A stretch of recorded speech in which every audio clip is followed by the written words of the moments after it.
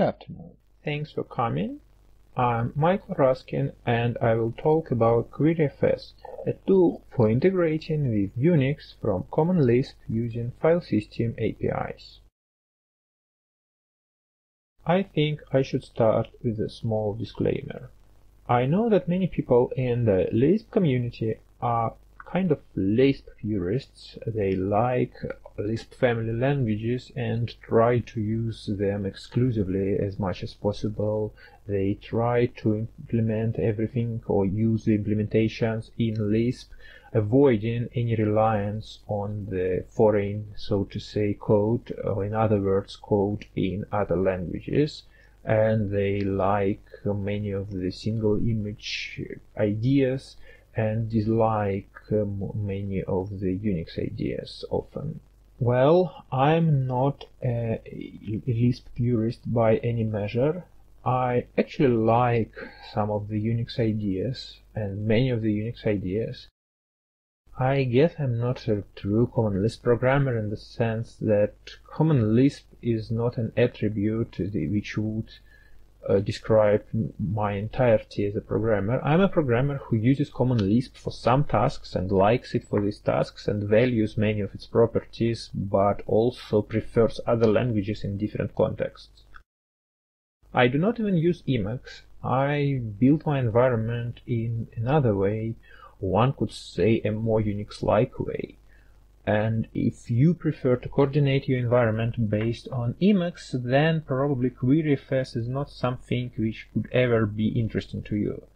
It is for Unix-style integration of Unix-first programs. I sometimes prefer even non-expression-based syntax. Worse, I like Bash as a language for some tasks, and I like plain structured query language for some tasks. QueryFS is a virtual POSIX file system implemented using Fuse, and I use Common Lisp as a great tool, but not as something which defines every choice I make. I should probably also say that QueryFS reflects what I wanted to use and how I wanted to use it and what I ended up using and how I ended up using it, but I'm happy to extend it and maybe modify it if you have a use case. Feel free and even feel welcome to get in touch. So, as an overview, what QueryFS is. Well, QueryFS is a virtual file system, so it is a file layout created by code on the fly. And query, why query? Queries are provided in pluggable DSLs, so a single instance of QueryFS contains and runs queries written in different DSLs. And the ideas behind these DSLs is that one way or another you have a Lisp data structure presented as a directory, or in my main use case, an SQL select as a directory. What are the goals of QueryFS? First of all, I wanted to integrate it with everything that speaks POSIX file system API. So, in other words, just everything. Well, or maybe almost everything. Because, you know, storage is a solved task nowadays in the sense that there are a lot of file systems providing different trade-offs which will take your files and put them under some names and give the files back to you when you need them. And you can pick any of them and most of the programs won't even notice you have changed your choice. For more interesting integrations is not always as easy, so for those that could in principle be represented on the file system level, I wanted just to use file system level to be able to use file system level.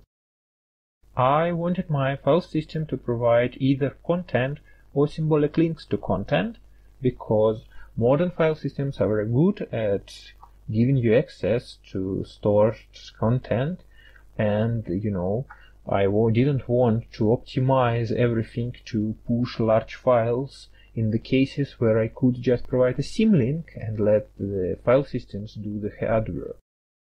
I wanted to represent queries to databases, mainly to SQL databases, easily.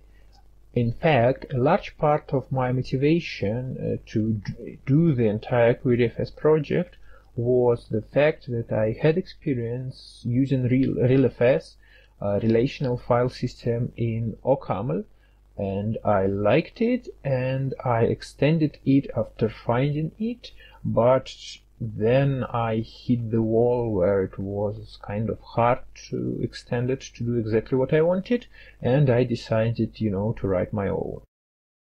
And if I committed to doing a significant chunk of work of making Common Lisp work with views nicely, then of course I wanted flexibility. I wanted flexibility to add vaguely query-like things, to be sure that I can always add something. I didn't end up using it as much as I expected, to be honest, but still it is sometimes useful and sometimes calming to have this ability if needed. And also that means that if you have a use case not covered at all, but what I am doing now with QueryFS, it's probably not too hard to add it on the plugin level. So we can do a little demo. Of course, as QueryFS works with views, we need some views, libraries, and utilities available. And we also need PostgreSQL for the database part available and configured and with access. And of course, we need some Quick Lisp stuff. And of course, I use QueryFS checkout instead of Quick Lisp version, just because preparing a demo led me to do some small changes useful for the demo. And and then you just need SBCL. And then in the SBCL, of course, you also need to load QueryFS and install its dependencies, and then ESRapPack, which is used by some plugins for the parsing, and then CLSQL, PostgreSQL for the database part. Okay. Now we can actually do runFS. So we say QueryFS runFS with the target directory QueryFS test. Something happens. And now we see that there is now directory QueryFS test, and the results inside, but they're empty, which is not actually surprising as there are no queries to represent. And now we can but we can at least check that there is indeed a file system mounted on this directory, but that's it. And now we can just unmount it. And as you can see, we have unmounted, and therefore the QueryFS has terminated. It always terminates the running image when the file system is unmounted. For various reasons, it's just safer to do like that when you interact with views.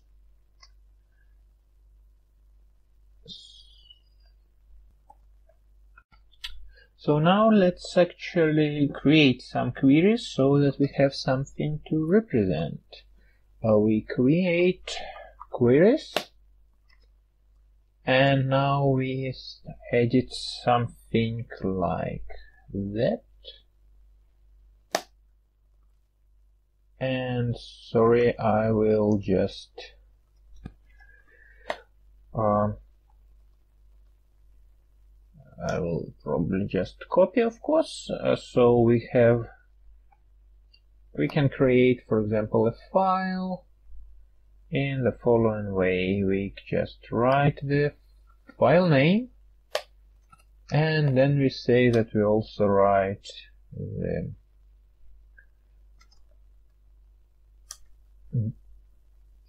what should be in this file name. Oops. And actually that's it. We can now say quick lisp, quick load, runFS. So now there are results, short doc, there is described as dir.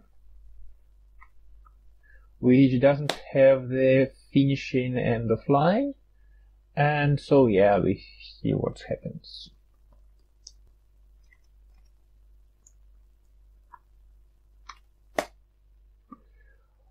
Okay, now before we go further, I will probably do a trick which will be completely magic and unclear right now, and it will actually be still unclear in the end, even though I will talk a bit more about it.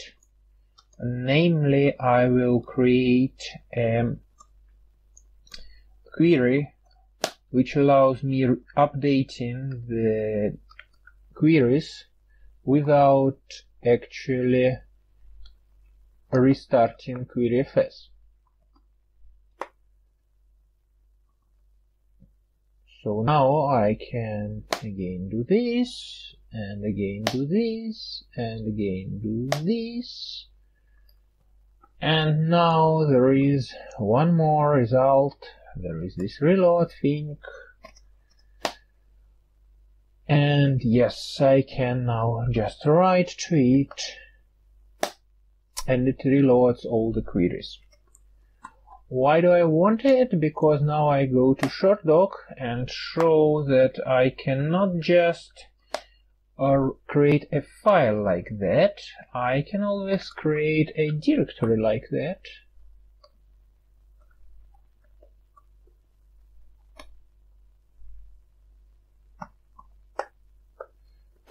And now I say -n queryfs test result reload,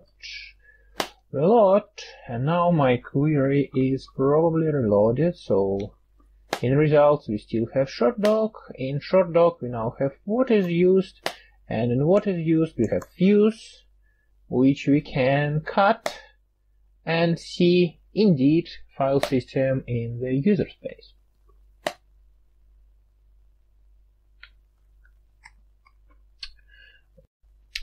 But of course, just a constant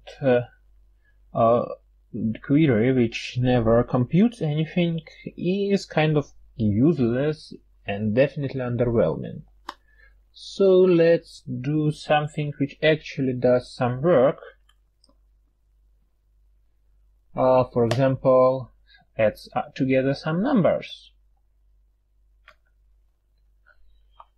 So it is this query will actually be a normal, almost normal Lisp code, and in the end it just needs to return a hierarchical structure, creating the file layout. Of course, you know that, well, I could have used an imperative creation, but mk file here is creating an entry of hierarchical structure. It's not imperative, so this def parameter, in a sense, it doesn't mean anything as long as it is not used by further code. Okay. So far so good. We have just created a static file in another way.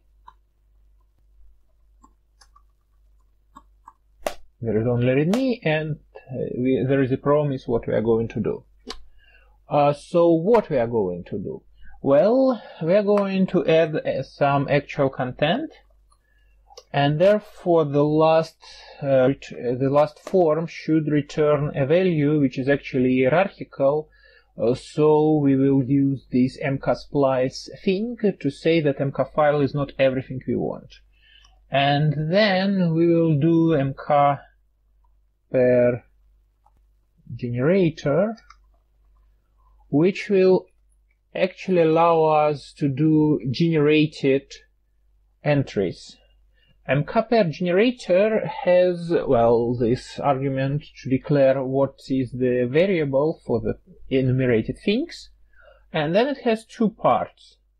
It has the part which creates the pairs.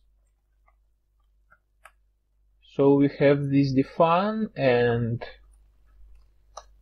we do a loop, And then we need to collect something which is actually which has to be a list. Every list has to have the first element be a string, and this string will be the name of the file system entry we collect here. And this remaining part of the list can be anything, because it is just Lisp data which will be used maybe for creating the content, maybe for immediately, maybe for some deeper level. And for example, you can now say what is the content we want inside. We want to have some directories. As I said, the first element is the string and it must be the name of the entry. And then we say that the content is just enumerated normally inside this entry. But well, we have already written quite a bit, so we can just close everything and reload and see what happens. So now we don't have just readme, we now additionally have these numbers, and each number is actually a directory which doesn't contain anything. Why it doesn't contain anything? It doesn't contain anything yet because we haven't added it yet. So what we want inside? We want inside a kn mkpair generator, of course with a new variable, and of course it again loops over the same range, and then we say that it again collects something which has a list starting with the name k, but the content this time will be different. It will not be just k, it will be the sum of k and the second value in the list x. So in other words, here we have the sum as the meaningful content. And now what we do? We will create a file this time, which uses first OI, and the content will be just the text representation of the number. So we reload, and now this entry has actual content, which is some file. And guess what is in the file? Of course it is 10. It is the sum of the numbers which was computed here when generating the pairs and converted to the string here when creating the file. Let's go further. Let's see that we have a playground for PostgreSQL. And indeed we have a database and we have a test table with name and content as columns. And now let's echo the password somewhere. I hope you didn't expect it would be something complicated. And we can create now a query which will do something with database. And this time I will use a special syntax which I call SQL2 because it is not the first attempt to create a syntax for SQL work. And now here we start by just declaring what is the database we care about. And then we say that our super secure password needs to be read from a file, which doesn't make much sense in our case, of course, but at least in general, you could want to manage secrets in some reasonable way. So now let's reload. And now we have a DB query, but we just configure. We haven't actually added something which would run any actual SQL. So we don't have any real queries, just the declaration that there will be something. So let's mkdir all. As I said, this syntax for various reasons is kind of closer to Bash than to Lisp. Of course, you could just run all the SQL work in the common Lisp-based as expression-based syntax, if you prefer, but I want to show that defining DSLs from scratch also works fine.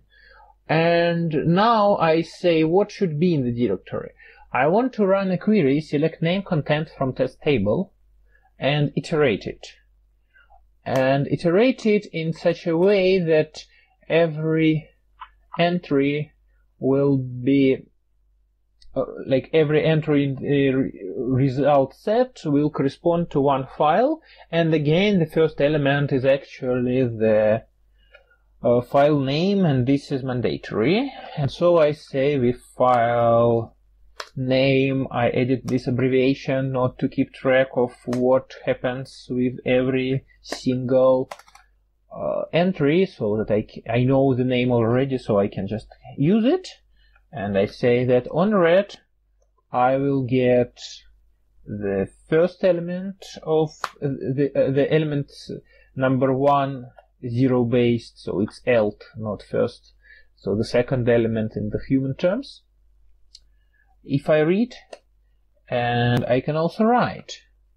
So on write data, we have some code to run. We need to update the test table, and to update it how? We set a content equals to data where name is name. Yeah. But this is on write. This is for writing into existing files. And also we say that we want to be able to create new files, and this is done outside the for, because for is the generator, and now we have a property of the directory that we also know how to create files. So we say on create file with name. We again run some SQL. And what we insert? Obviously we insert name, which has the known value.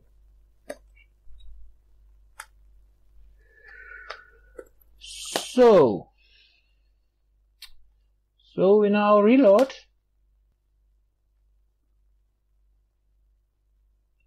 And can actually look what is there in results database. So there is all, and there is nothing in all.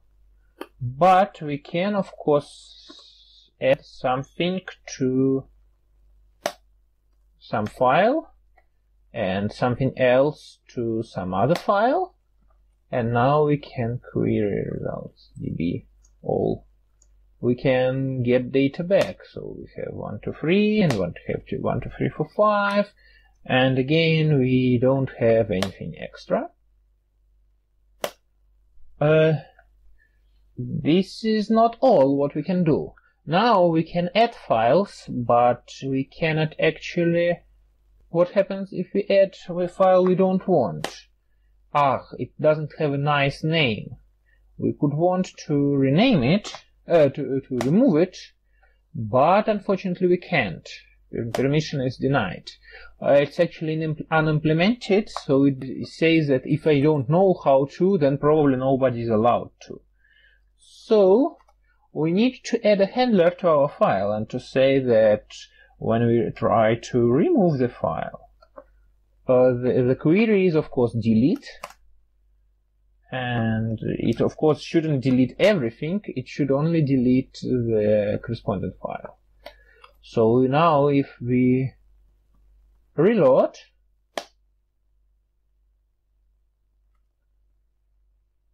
and we look at our directory and we see the file which makes us sad, we can now remove it. So you see, you can do anything relatively easily.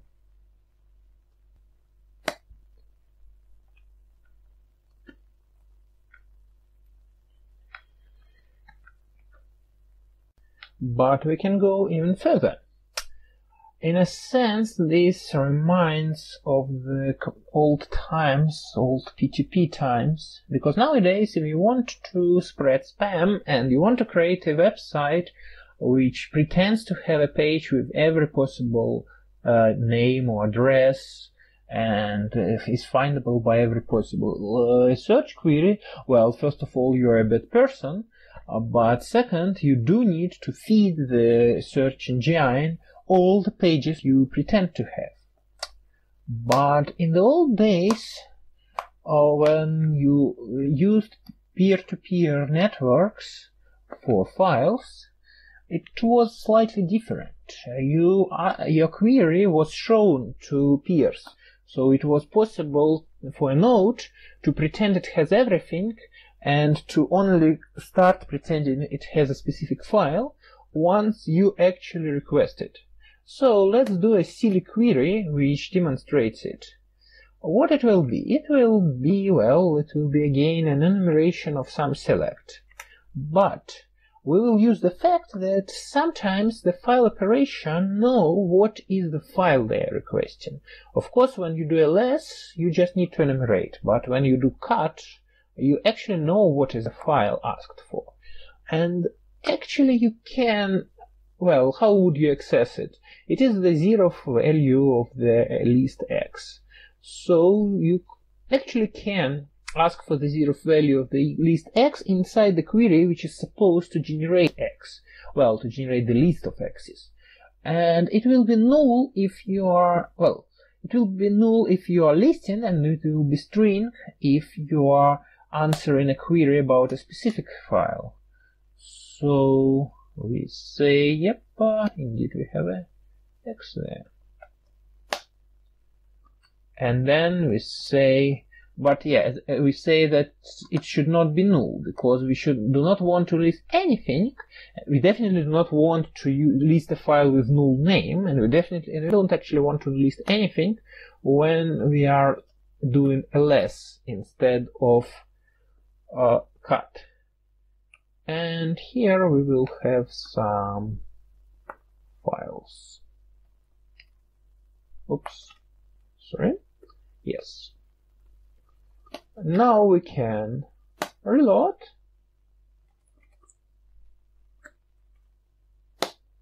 Okay, now we have something silly and it doesn't have anything. Well, it has the formal entries that should exist there. But if we look at some file, that indeed we do have code here. So you can do these silly tricks and use this on the fly to return the listing dependent on what you are looking for. And this makes some sense from performance point of view, because if you are navigating some catalog and it takes a query to know what is the list of categories, once you're inside the category, you don't want to rerun the query. You just want to ask for the specific category, preferably checking that it actually exists. And actually, this trick works, we have everything trick works in every syntax. Well, of course not truly in every syntax, because in the static short sex we don't even have a place where we could add this trick. But for example, we can do, well, a simpler trick. Let's say 1 plus CL instead of some cell, and we can put there something like that. So you see what happens when we are asked.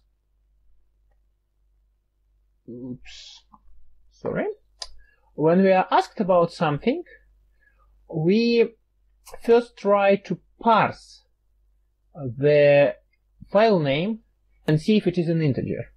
If it is an integer, then we just say, oh, okay, we have the file with this name and the next integer inside. And otherwise, we just list from 1 to 10 and add 1. And this is the pairs we enumerate, well, and inside we need to create some file, and we create the file with the obligatory first text as the name, and we format the number for the second name. And so we reload, and if we look at query-fs test results 1+, we have from 1 to 10, and we have 9. We ask for 9, we have 10, but we can ask for 99, which is not listed in ls, but it is still generated if we ask for that. On the other hand, if we just put something which is definitely not an integer,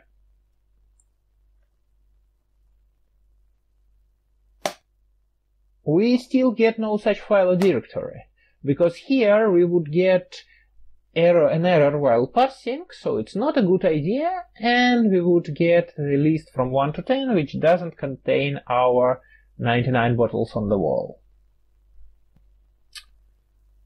So how query-fs is structured? On the bottom level there is CL-fuse, CFFI bindings for fuse directly using fuse low-level APIs. There is also a slightly Lispy wrapper on top of these CFFI bindings. The next level is CL-fuse MetaFS. While CL-fuse requires you to define callbacks, CL-fuse MetaFS allows you to produce some list-based layout format instead. And of course there are macros to define these layouts with slightly less boilerplate. These are actually the macros you have seen in our sum numbers query before. What I guess is missing, because I never had any use for it, but I could easily add it if anyone is actually interested, is a CLOS-based object style API for defining these callbacks via methods. And the next level is query-fs. Query-fs is a slightly complicated thing where you define plugins or use the standard one to parse queries. Then for each query, plugin outputs some Lisp code, which is normally CL-fuse MetaFS layout descriptions. And then these Lisp code pieces get combined into a complete file system definition composed of all the translated queries, and then this composed definition is actually used.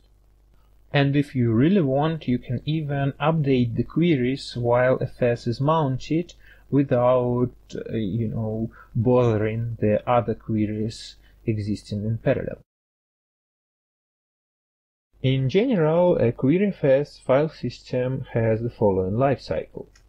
First, find and load plugins, and each plugin can register one or more parsers for some query file extensions. For parsing, current plugins either use Lisp Reader or use some parser expression grammar-defined parsers. Parsing a query always returns some Lisp code. The next step is to find and actually translate the queries, and then you build a compiled definition out of the translated queries and, run it as a file system.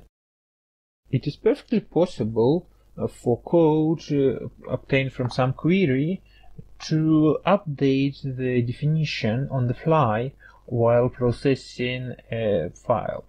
Hopefully it was a special file intended as a control interface and not just a random file, but anyway. And then once we are unmounted, we exit. And here's a diagram to show what is the fate of a queryfs request. At some point, the corresponding query was found by CLFuse queryfs and sent to a plugin, which produced some top-level query code and reported the results to queryfs core. So now we are actually ready to start interacting with the kernel via Fuse. And at some point a client program wanted to read the queryfs query AB and asked kernel via the file system code for this path. Fuse, step by step, asks CLFuse queryfs for /query /a/query/a/b. CLFuse sees the /query part and understands that this should be handled by this query. In the next step, the queryfs core receives from the kernel the request for /query /a, which should be handled by the query. And then it asks the top-level query code, what is /a? A top-level query code creates a query code function for /a and reports it to the queryfs core. So the query code for /a gets asked about further path component b, and it produces query code for ab and says that yeah, it's a file. And query code for /a/b is asked to report its content, so it returns the contents to queryfs and it passes it to Fuse, and then Fuse passes it to the client program. So from the point of view of client program, it looked for the file /queryfs /query /a/b and got back some content. So let me return to this silly trick with the listing of the files depending on what file you are looking for. Of course, this interface looks slightly counterintuitive, and it was a trade-off where I didn't go for the purest or cleanest solution, but for a more convenient one. Naturally, lookup and enumeration end up being quite similar code-wise. And also, of course, we do not want to do full listing every time, because full listing can be very expensive. On the other hand, listing and enumeration are pretty similar, so if we implement them completely independently, it is a bit of code duplication. And so I decided eventually to combine enumeration and lookup in some of the interfaces. In other words, if you get a string, it means we are doing a lookup and you know what is the name which matters. If you get nil, then you should just list everything. And CLFuse MetaFS does provide APIs and macros which support completely separate lookup and enumeration, but for simple cases this combined lookup/enumeration turns out to be pretty convenient. Of course, it is not as clean a solution, but on the other hand it provides simpler queries, and simpler queries also matter. And as you have seen, it also allows us to handle the entries that we didn't enumerate when we were asked to enumerate all the content. As I have mentioned, most of the plugins use parser expression grammars for parsing. This is implemented using ESWrap PEG, which is a front-end for ESWrap. So there is an abstract grammar in a separate file, like stuff like that. And then there is some pattern matching to process the raw abstract syntax tree after parsing and produce the Lisp code we need. Some remarks on integrating via file system API and also on integrating specifically via Fuse. On the file system API, naturally you want to decide whether or when file names must be valid UTF-8, because that's the most natural encoding for the file names nowadays. And in some cases you might even want the file content to also be valid UTF-8. This of course depends on what exactly your queries represent. With Fuse there are multiple interesting observations. Well, first of all, the simple way to use Fuse is kind of a framework, in the sense that you call their main function basically instead of your own main function if we are talking C. And this framework makes some interesting assumptions about threads, and as you can guess, if you have Fuse managed threads and you have callbacks across the FFI boundary and you have garbage collection, all three together, well, not good. Here, a lot of inspiration could be drawn from Erlang and Haskell Fuse bindings, because these are also garbage collected languages. They also don't like the libfuse assumptions about threading, and so they also have to use lower level APIs. One step below you get actual functions instead of this whole framework, and you still have a lot of callbacks. But fortunately, as long as you manage threads from the Lisp side, it works fine with CFFI with all these callbacks. Well, at least on SBCL where I use it, but at some point I tested it in other implementations and it generally works fine as long as 64-bit integers and callbacks and stuff like that is implemented on the platform. But when I say that it works fine, it still doesn't mean that you can do crazy stuff like mount multiple file systems from the same Lisp process. You probably still do want to exit once the file system is unmounted.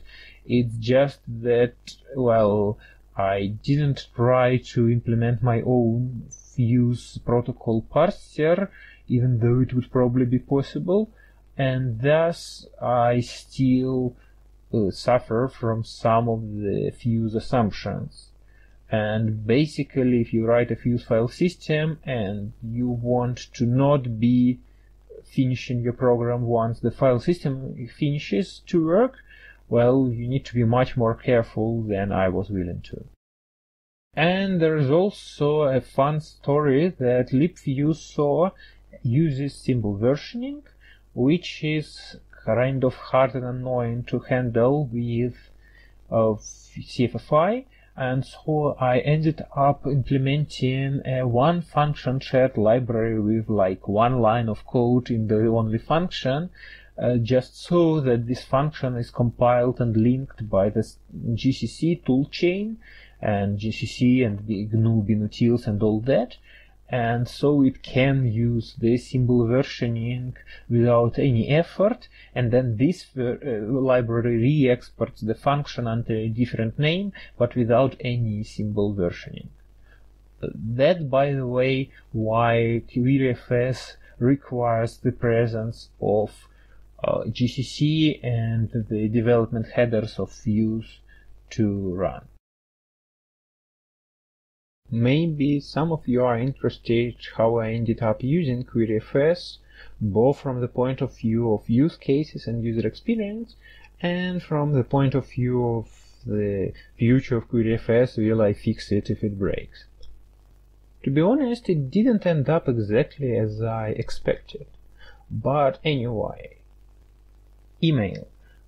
My scripts download the email and index it, storing the index of the emails in the database, and then I read the email in Vim using QueryFS as a part of the toolchain. Planet.lisp.org, and many other web feeds.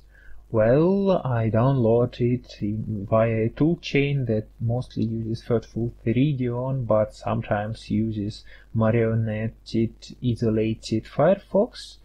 And then after downloading, I index it in the database and then read in my editor using QueryFS.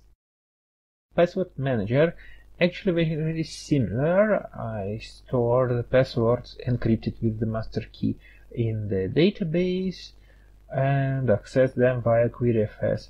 It's all probably is not a very good idea, and I wouldn't recommend anyone to do it, but I guess it's better than not using a password manager at all, and now I have too many scripts to migrate to something cleaner and more secure.